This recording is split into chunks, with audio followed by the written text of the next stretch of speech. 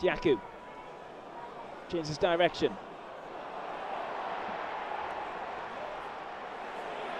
Trying to make progress on the far right hand side. Held up again. This time by Johnson. Ball's underneath Johnson here. See what's going on there. Linesman's not interested. Waiting for something to happen. There's another one gone down. Excellent goal.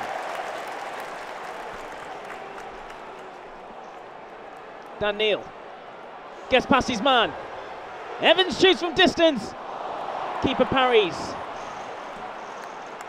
Wasn't much sting in that shot. No, I don't think the keeper needed to parry it in, really, yes. Sunderland come again. Starting to put some pressure on now here, aren't they, Danny? They are, yeah. I said Corey Evans trying to place it, wasn't he, rather than went for power. And it looked comfortable for the goalkeeper. I thought he could have took it in and gathered it in, but parried it away.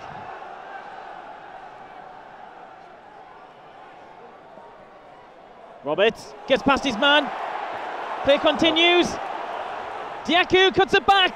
Cirkin can't get there. Might fall for Dan Neil. Evans charged down. Dan Neil trying to work it out wide left.